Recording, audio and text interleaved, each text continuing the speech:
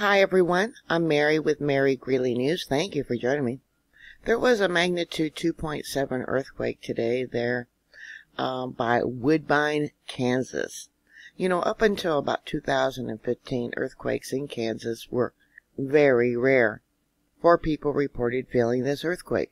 Here's the location of the felt reports. There was only 4. And you can see different rivers here. We got the Salmon River, Smoke Hill River. We got the Neoshoop River. I'm sorry for pronouncing that wrong, etc. Down over here, let's see if I can find it. We got Reno County. We got Shenny Reservoir, the Hutchinson location. Now this was the area, Hutchinson, of the magnitude 4.5 earthquake of January 19th of this year. Hutchinson is a site for what's called Class 1 disposal well for the oil and gas industry. Here's the location of the 2.7.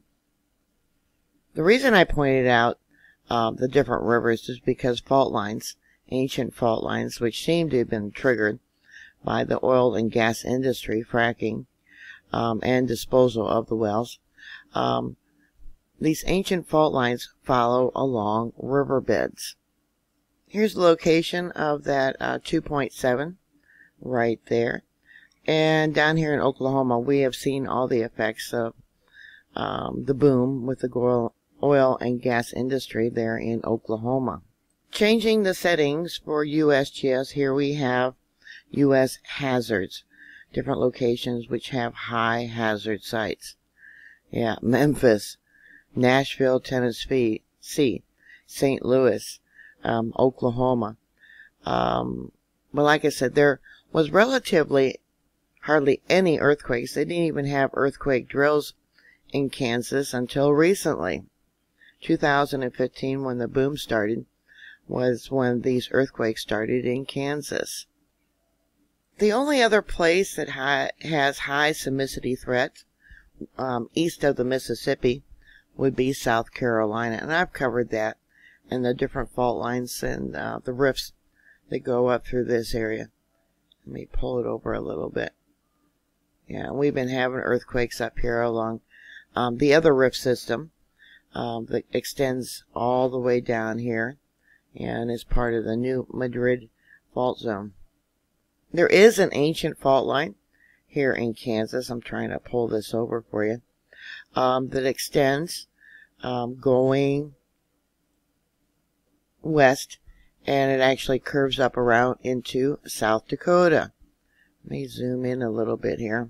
You know, USGS was formed originally so that they could use American tax dollars for research, finding new fields for the oil and gas industry. I would say that's a definite conflict of interest. To the north of this earthquake in South Dakota, we got Sioux Falls and we got Pierre. Because space is running out for the wells in Hutchinson County for the disposal of wastewater, they were talking about starting the dumping of wastewater into the Arkansas River. Yeah, just what we need, all those chemicals going into a major river here in the United States. Here is the location of that 2.7, and I really haven't looked around too much. What do we got here? Yeah, it looks like some ancient volcanic activity of sorts. Those living in this area, you can see we got a farm here, and looks like a pond over here. Those living in the area would know if there is oil production going on. Yeah, maybe this person did a report about feeling the earthquake. But if you did feel this earthquake, how long did it last? What did it sound like prior to the earthquake? What direction did the motion come? Please put it down below. Thank you for watching. Thank you for subscribing. Please stay safe, and I will talk to you later. God bless y'all. Bye.